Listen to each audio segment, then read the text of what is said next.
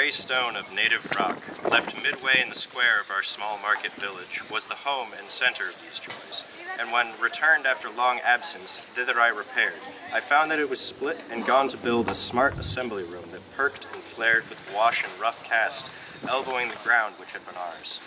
But let the fiddle scream, and be ye happy yet, my friends.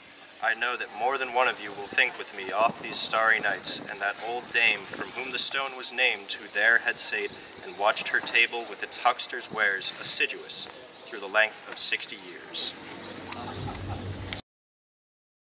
With new delight, this chiefly did I view my gray-haired dame, saw her go forth to church, or other work of state, equipped in monumental trim, short velvet cloak, her bonnet of the like, a mantle such as Spanish cavaliers wore in old time. Her smooth domestic life, affectionate without uneasiness, her talk, her business pleased me, and no less her clear though shallow stream of piety that ran on Sabbath days a fresher course. With thoughts unfelt till now, I saw her read her Bible on the Sunday afternoons, and loved the book, and when she had dropped asleep, and made a pillow of it for her head. Well I call to mind, 'twas at an early age, ere I had seen 9 summers, when upon the mountain slope the frost and breath of frosty wind had snapped the last autumnal crocus. 'Twas my joy to wander half the night among the cliffs and the smooth hollows, where the woodcocks ran along the open turf. In thought and wish that time, my shoulder all with springs hung, I was a fell destroyer. On the heights scudding away from snare to snare, I plied my anxious visitation, hurrying on, still hurrying, hurrying onward. Moon and stars were shining over my head. I was alone, and seemed to be a trouble to the peace that was among them. Sometimes it befell in these night wanderings, that a strong desire overpowered my better reason, and the bird which was the captive of another's toils became my prey.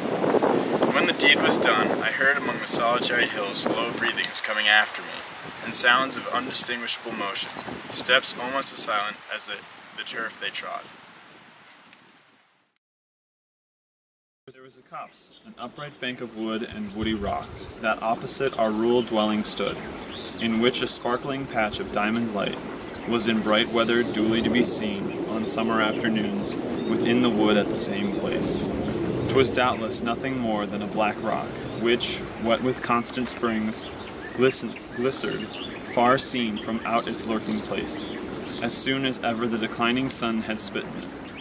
Beside our cottage hearth, sitting with open door, 100 times upon this lustre have I gazed, that seemed to have some meaning which I could not find, and now it was a burnished shield, I fancied, suspended over a knight's tomb, who lay inglorious, buried in the dusky wood, an entrance now into some magic cave, or palace for a fairy of the rock.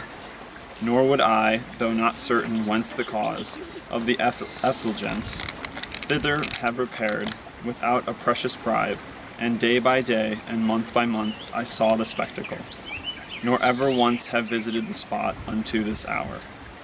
Thus sometimes were the shapes of wilful fancy grafted upon feelings of the imagination, and they rose in worth accordingly.